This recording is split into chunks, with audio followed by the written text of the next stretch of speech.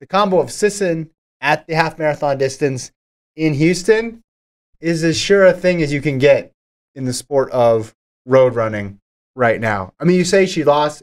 Cameron Ram is a very good runner. Only 24 seconds back from her. That's a legit performance. I think what we're seeing from Emily Sisson, she had the shorter stuff down for a while. Remember? 5 and 10. She could make U.S. teams. She could run fast times. And then she'd go up to the half, and she'd run really well in the half. But she didn't have that amazing marathon performance on the other side of it. Remember, ran well in London, but then dropped out of the Olympic trials. But now she's got that 2:18. She's got that American record in the marathon distance. So now she's excelling on both sides, and then she meets at this middle distance. It's no wonder she just absolutely crushed this race. I wasn't surprised at all. If I'm putting in my bet now for next year, she's going to break the American record again in Houston. She's just locked in when she gets on this course. Yeah, she went out pretty quick, too. She went out fast, yes. Went out 15:31. Trying to figure out what her 5K splits were across the board. And then 15:48, and then a 16:01. Yeah. And then I'm not sure what the last one is. I can't do that math. But clearly she went out harder, slowed it down a bit. She was, 5-minute pace, and then averaged around 5:07 for across the 13 miles. But it is kind of wild too. Like she was not with that. She's like in a field of her own, right? It's not like there was a massive group to like go off of. Like after 5K, she was, just her and Jessica Warner Judd were together. And then eventually it wasn't until about 15K when she started to pull away from her. But it was a lot of solo running, Yeah.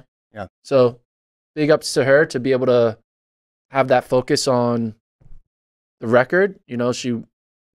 Sometimes it's hard when you're not going to win and you're just chasing time. She already has the American record. Yeah. Like, who cares? Like, it's kind of like self-imposed pressure. She was able to handle it pretty well. And hey, sub 67 is quick. Yeah. Goucher had run sub 67, but it was on a record eligible course. What is Sisson's best finish at a major? Well, it would have been Chicago. I mean, she's only that was her second major. She's only done 2, I guess. And then she ran the trials. Yeah. Right? Like I guess that's that's what we always were waiting for, the big marathon to happen, and it always got delayed because she'd run the 5 and the 10, or like she didn't make the team and all that stuff. But yeah, I think she's only run 3 marathons. Second ever. in Chicago. Yeah. And then she didn't do 20. 2020 would have been trials where she dropped out. And then 2019 was London. It was fast. London, she got 6th. Yeah. I mean, it was fast at that time. Like the 220. You're like, 223 in your debut. But the second at Chicago, that's a little bit of a fool's gold second, right? Because wasn't it just a very heavy American race? Last year? 2 years ago it was. You're talking about October 2022? 2022. 2022 Chicago Marathon. Well, the thing is, Ruth Chepngetich won it and almost broke the dang world record. Yeah. So it's hard to say, this race was light. Like, there's a world where she actually wins that race with a 2:18. I know everybody's running 2:17s now. Yeah. But because Emily has obviously shown that she has the talent. She's going to be everyone's lock for top 3 spot at the trials. Yeah. But then when do we know, when will Emily Sisson become the athlete that you think that, hey, she could medal at the Olympics? Right. Well, I think she can now because Molly Seidel medaled at the Olympics. Like, I think she's in range now, and Ethiopia's going to only send 3. Kenya's only going to send 3. She can work her way in there. What I would want to see would be her in a championship style race again, right? Yeah. A race that would mimic an Olympic race. Yeah. Succeeding in something like a Boston or a New York, because Chicago is different. You're right. So last year, Chicago, she runs 2:18.20, gets second by 4 minutes to Chepngetich, 2:14.18. And then third was Vivian Kippegot, 2:20.52. So there was 2 minutes on one side of her and 4 minutes on the other side of her. So it wasn't the deepest field, but you ran 2:18, you lost to a woman who ran 2:14. Yeah. Like, you get the American record, that's a successful day. And she just keeps on churning out successful days.